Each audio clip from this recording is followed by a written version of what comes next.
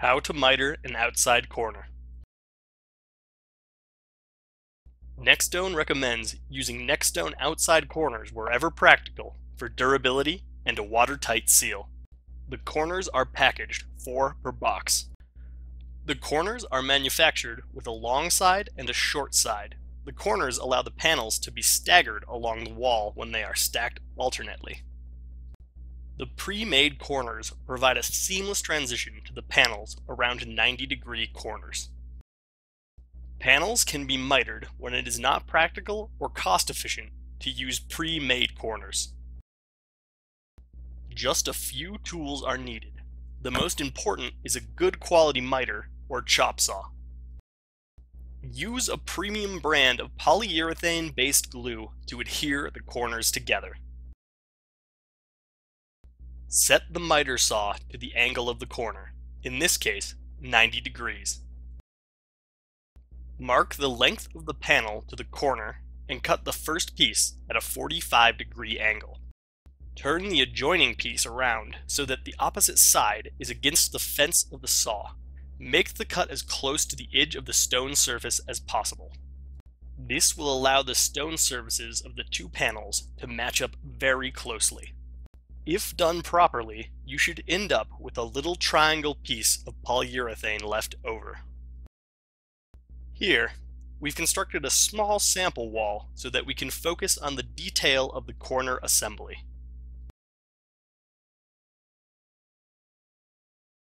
Dry fit the corners together.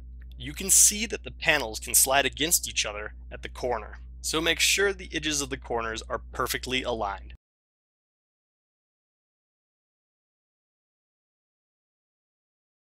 When you are satisfied with the alignment, apply a generous portion of the polyurethane adhesive to one side of the panels. Try to keep the adhesive a little bit back from the stone surface of the panel, so that only a minimal amount can be squeezed out the front side of the joint.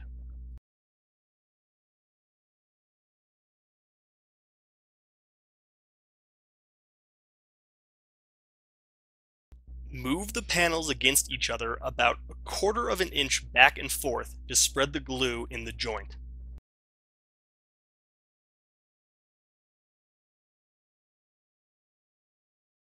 Attach a screw in the screw hem of both panels to pull the tops of the panels together.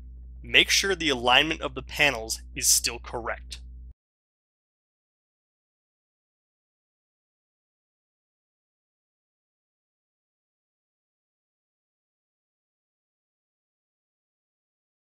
Attach a screw in the screw hem of both panels to pull the tops of the panels together. Make sure the alignment of the panels is still correct.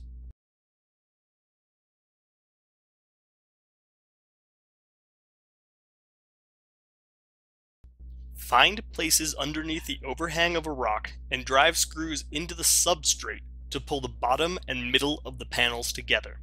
Use at least one additional screw on each side of the panel. Wipe away any additional glue that is squeezed out from between the panels.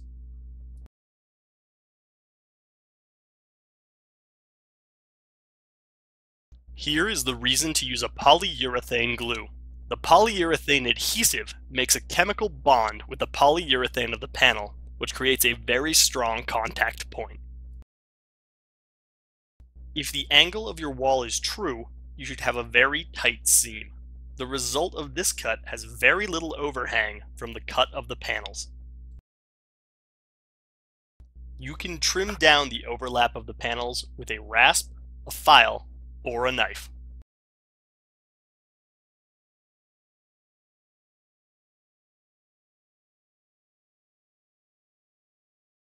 We find the best result is obtained by cutting the longer side down to meet the shorter side, rather than filing or cutting both sides down at the same time. Cutting the longer side down to meet the shorter side will minimize the appearance of a straight seam running down the length of the joint at the corner.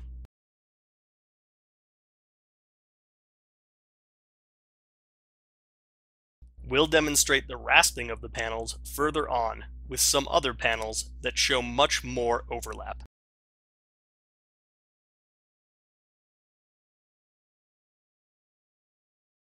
Cutting the longer side down to meet the shorter side will minimize the appearance of a straight seam running down the length of the joint at the corner.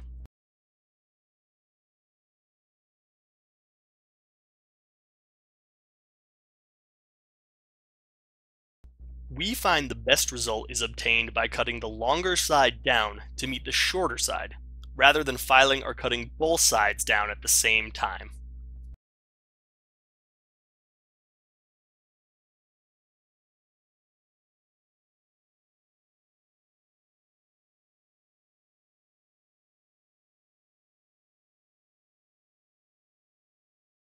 Some walls are not exactly a 90-degree angle at their corner, and it may be difficult to get a perfect seam. If this is the case, you may wish to fill any large seam line with caulk.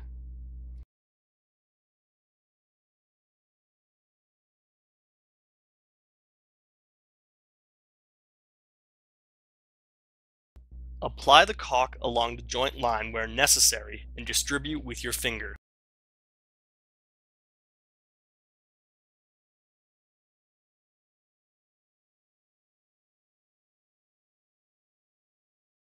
Use a small paintbrush to add texture to the caulk after you have filled the seam line.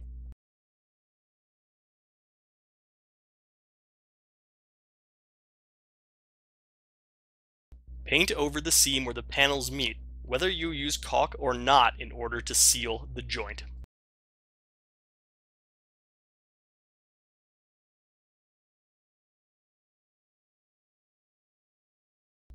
Feather the paint out from the joint onto the surrounding rocks.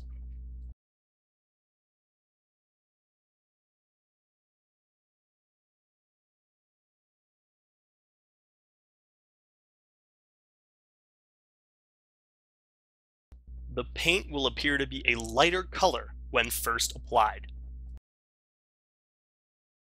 In about 30 minutes, the touch-up paint will dry to match the surrounding rocks. The finished mitered corners will blend nicely into the rest of your NextStone project. We hope you found this video helpful. Please check out the NextStone classroom at nextstone.com for more installation videos.